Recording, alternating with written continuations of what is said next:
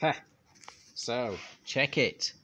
Since we are using OpenGL, I thought, well, why not let's have a little bit of 3D in there? So what I've done is I've done this kind of cube arrangement where the 6 sides are actually just the Turbo Electric logo. And there it is. Isn't it cool? You don't think? Look at that. Huh? Huh? It's deliberately faint because I don't want it to interfere with the 2D graphics, basically. And yes, this does all work still. Let me turn off the charge. And then pre-charge. There we go. It does stop because of the way that it does the communication. It's just wrong though. There we go. Turn that off. Put the pump on. There we go.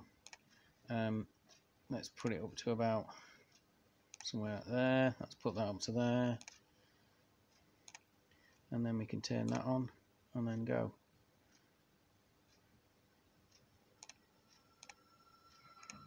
There we go. Let's get it going a bit faster. Ooh. There we go. Huh? Give it a bit more.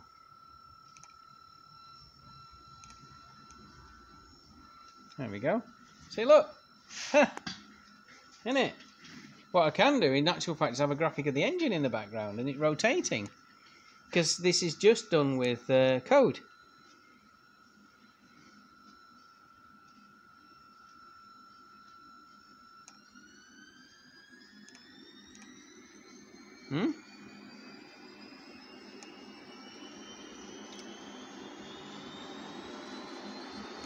Let's get it up to 30.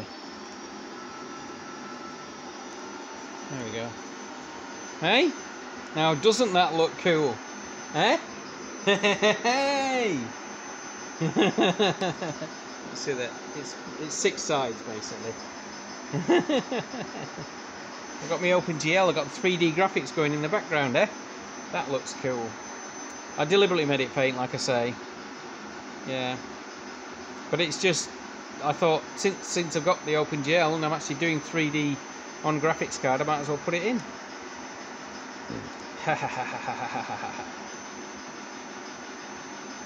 Yeah.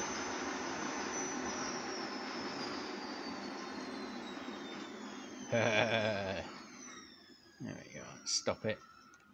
Off, off, off. There we go. Now, does not look cool, eh? It's just code, yeah. This is how it's done. So, there's the graphic, which you can just about make out, I'm sure. Right? And then it texture maps. And what I'm doing is I'm doing them into quads. Right? This is drawing the quads. This bit here does the top and the bottom, and this does the 4 sides. Yeah. Eh? Not the most efficient way of doing it, but how much CPU are we using? Look at that. 7% CPU. And it's like that all the time pretty much. Doesn't change. That's pretty good, I think. Yeah. Can I not get it to focus better? There we go. Hey? Now then. So we could actually have a 3D speedo on it now, or something like that. Easy peasy peasy.